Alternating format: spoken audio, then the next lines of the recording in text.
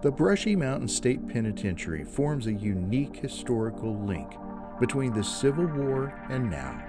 It has a rich history, and we'll share some of that with you in this video, but we'd need a few hours to even get close to telling its full story.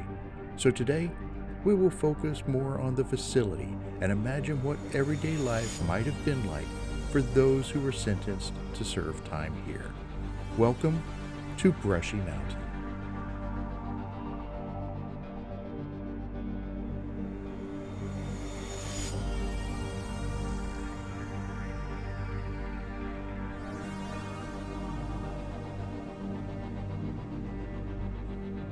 In this tour, we're going to focus on four main areas.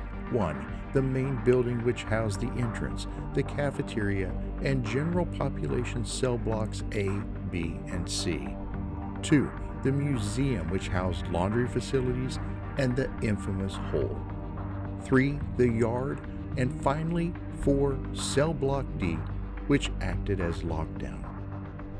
We started our tour by simply walking in the front doors the same way that prisoners did for decades.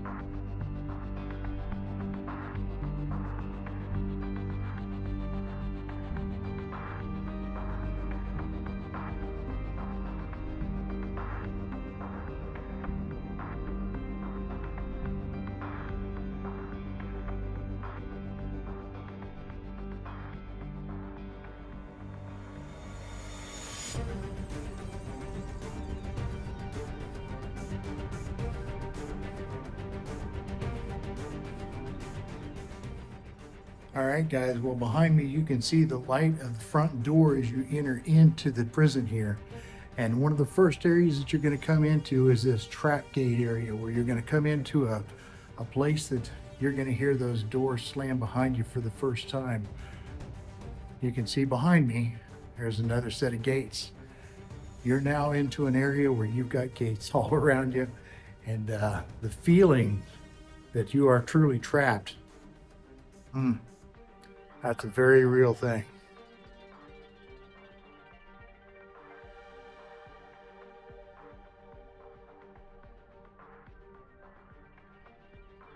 But once you come out into the courtyard, get outside the prison building itself, you enter into a courtyard here where you can get to the gymnasium and stuff. You come across one of these more brutal aspects.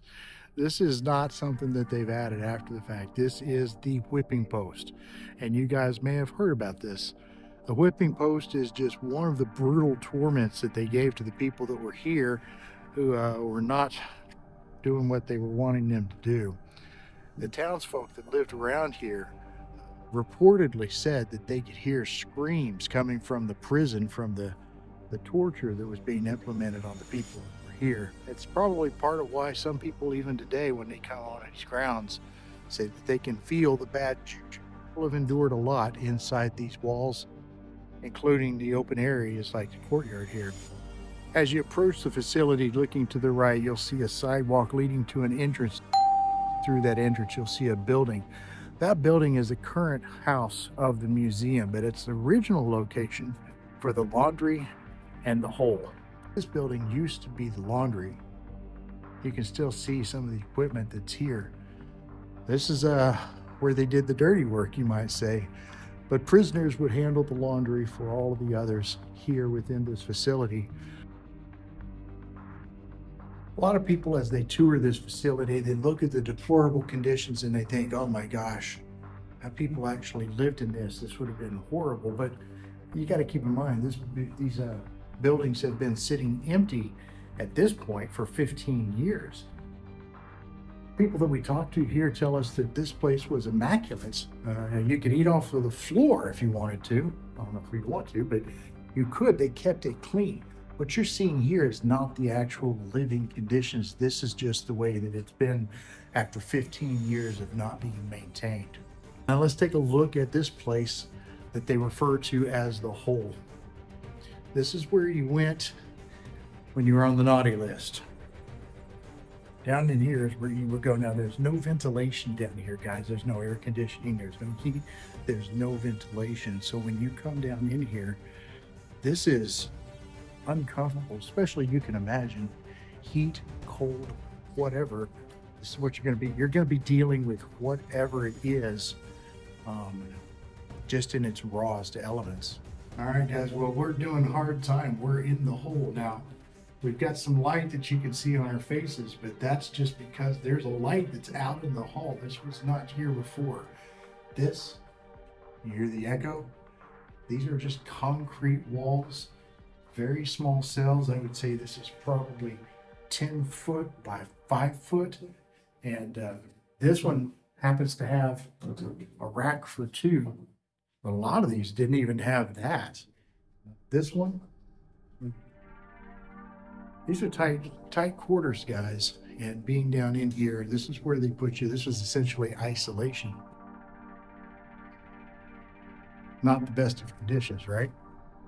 Now, guys, it would get so dark in the hole. The prisoners would typically lose their sight within a few days. That's got to be torment in and of itself. It was enough that once they were released from the hole, they would have to be assigned to another prisoner who would basically lead them around until they could regain their eyesight. Well, a lot of people have this idea that Brushy was like the perfect prison, that it was inescapable, but that's not actually true. A lot of people actually escaped from this facility. And one of the reasons is because they didn't have a lot of fences and gates on the back side of this facility. They relied on the terrain, the mountains that kind of make a C shape around this prison to help cut down on the number of people that were getting out. But you can go back through the decades and see hundreds of stories of people that did actually escape from the prison. But if you did, and you were able to get past the walls, look at what you had to endure. I mean, this is just some of this. You can see there the walls and what that would have been like to try to scale and get out. I mean, I don't know about you, but I don't know that I could actually get myself up over that.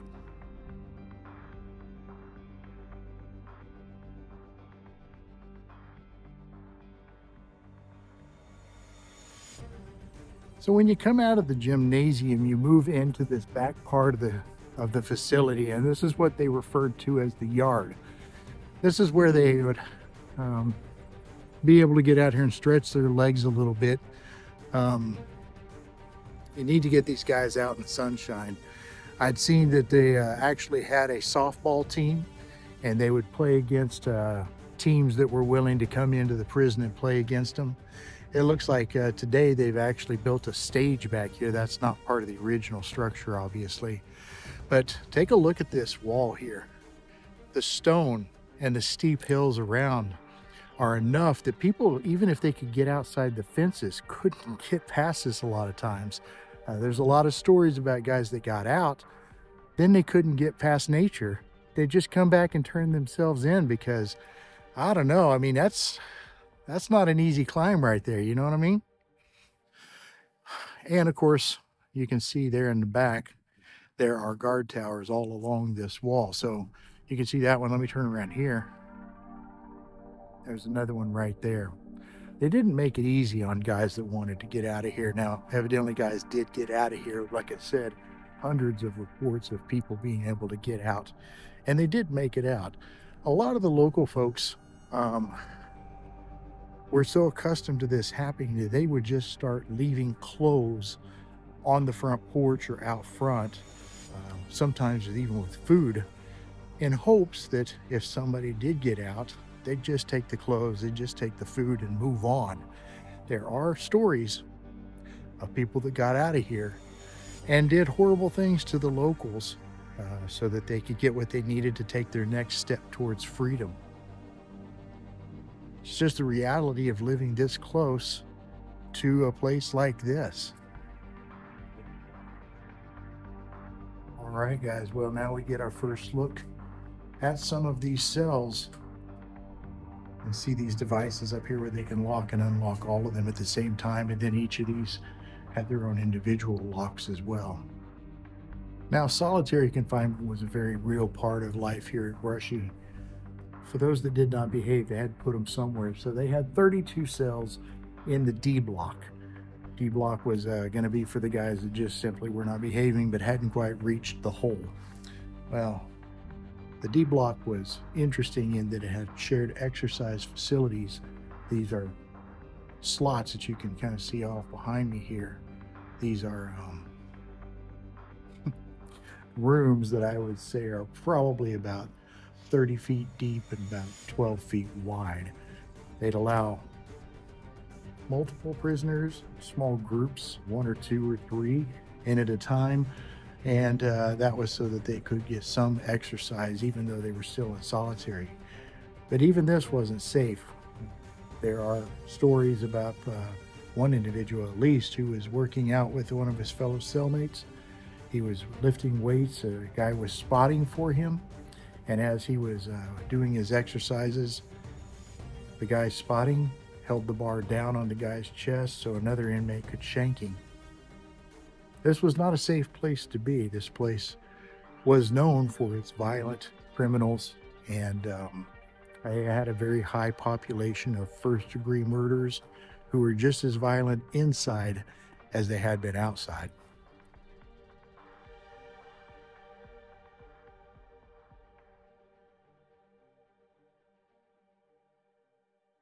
Now, B block is a lot more like what you would think you'd see in a prison.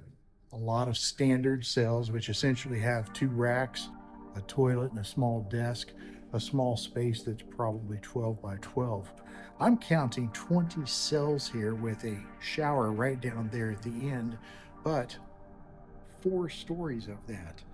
I mean, 80 cells just in this one section alone. Now, these upper areas had these cages on them, but that was not the original design. Originally, they were just railings. Of course, boys will be boys, I guess, and others were thrown off of those, leading to these cages being installed. Now, when you visit these upper level cell blocks, now you can get a good look at this cage that's been put in place to keep people from being thrown over. In one particular incident, a guy was thrown over after being stabbed in the neck. I guess they really wanted to send a message here. But he was thrown over and landed on 2 guards. It seems that the message was not only for the prisoners not to mess with this particular gang, but also to the guards who were working here. Well, for these more standard cells, you can see the experience was not pleasant, but then again, come on, this is a prison. It's not designed to be pleasant, right? But even little things could make a big difference for these guys. Right now, there's an open door right there. The person who was in this cell, if that door was open, that would be a good day for them, right? And right across, you can even see where there's windows that can be open. Now, were they open? I think that on days where doors and windows were open like this, even for the guys that were inside their cells, that would make a dramatic impact on the quality of that particular day. And there's a lot of things that you can really experience here, but you can't get to every part of this place.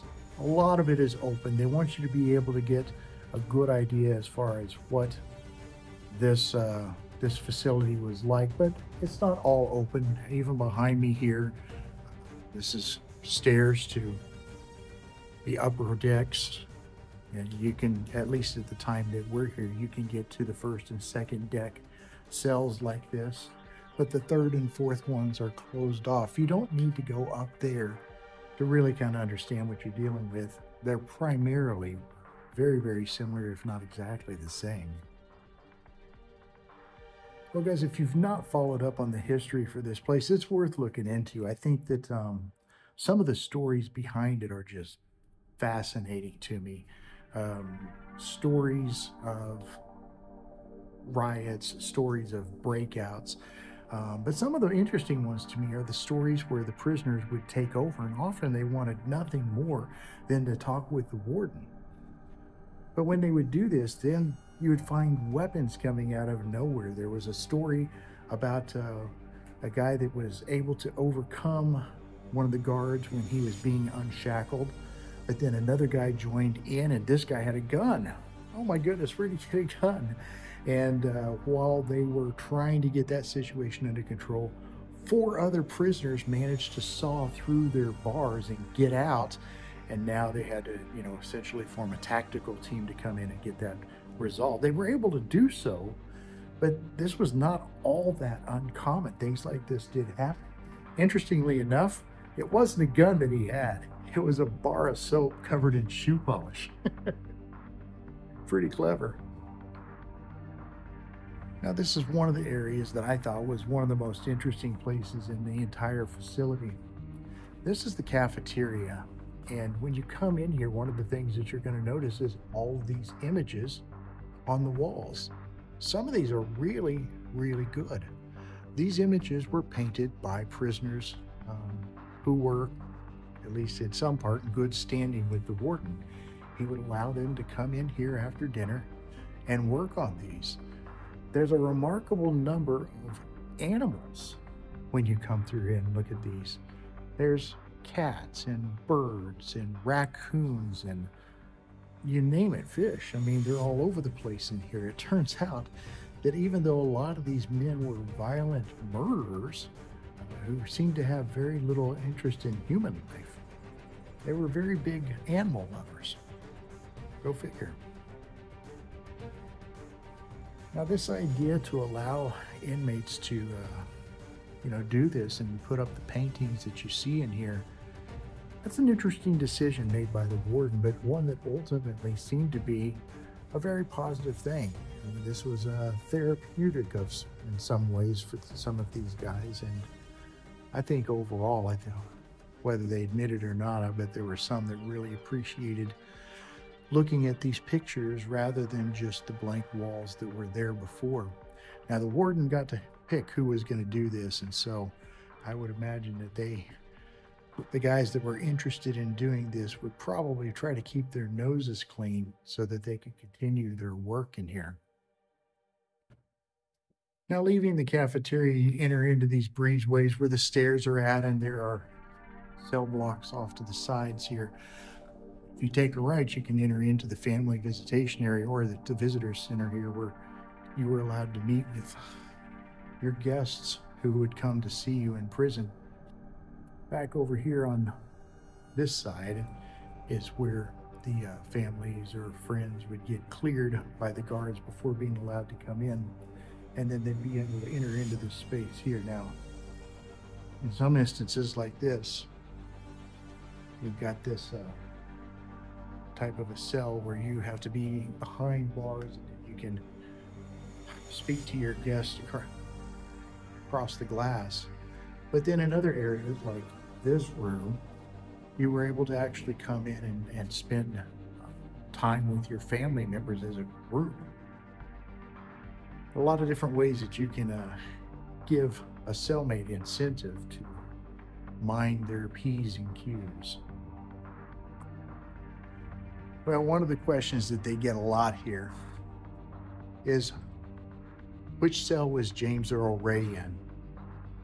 James Earl Ray, the guy that was accused of killing Martin Luther King Jr.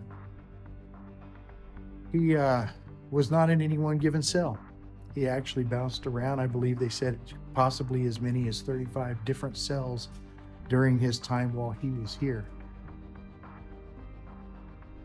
They can't really nail down any one particular cell. Now, they had to move him around for his own safety. Obviously, there were going to be people here that were upset about what had happened.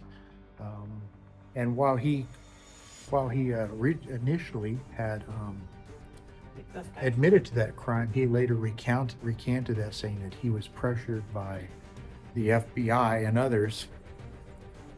I'll leave that to you to decide what you think about that. But James Earl Ray eventually did die in prison, but it wasn't here. As you walk the halls here, you can really begin to get a feel for what life would have been like. Days started early as 4:30 a.m. Breakfast was served at 6. Lights out in the evening at 9 p.m. Everybody here was required to work or go to school. Some were here earning their GEDs. Others were actually doing jobs like working in the laundry, for which they got paid, typically minimum wage. But they would work all day until around 3 or 4 o'clock, at which time they would be they'd be put back into their cells for head count. Afterwards, you've got dinner, you've got a little time for recreation, maybe some basketball or something. Not a lot of time, because back in bed by 9, and the day begins early again for much longer. But again, guys, this is prison. It wasn't intended to be a vacation. It was intended to be a punishment for wrong choices that were made. And I would have to say that while some eventually became accustomed to this, it probably did very much feel like they were being punished. Now, I know at this point, a lot of people are going to be saying, all right, where are the ghosts? I want to see the video of the demons that live within this place. We haven't seen them, guys. We haven't seen them. But, you know, the stories about this abound, including, you know, Ben over at Semper Gumby. You guys know Ben over at Semper Gumby. If you haven't checked him out, scoot over and check him out. He's our neighbor here at the expo, at the camping event. We're here for the Southeast Overland camping event. He's our next door neighbor. Well, Ben came up here last night to kind of check a few things out, and was up here alone and heard one of the cell doors slam shut. And that was enough for him. He was gone. And stories like that, they abound. There's tons of them. People who claim to have sensitivities to spiritual matters. They say they feel a certain sense of gloom or whatever when they enter this place. It's true, guys, that a lot of really, really bad things have happened in this facility. It's a prison. It was packed with some of the worst people in the country. And a lot of bad things happened to those people while they were here. So is there bad juju in this place? There's bad history. And has that carried over? Some would say absolutely yes. Unfortunately for you guys, we don't have any footage of demons running loose in the Brushy Mountain State Penitentiary.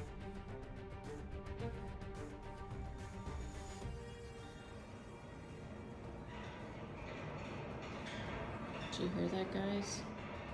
It sounds like the prisoners banging on the bars with their cup. Oh, I don't like that I got it on video.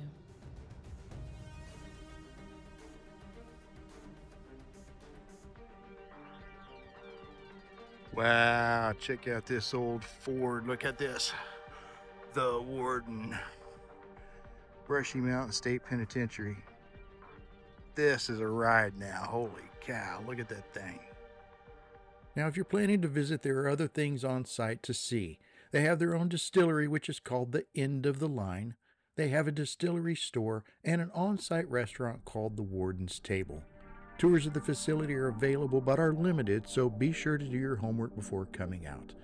Please let us know in the comments what you thought about this video, and if you've not already done so, please subscribe to our channel.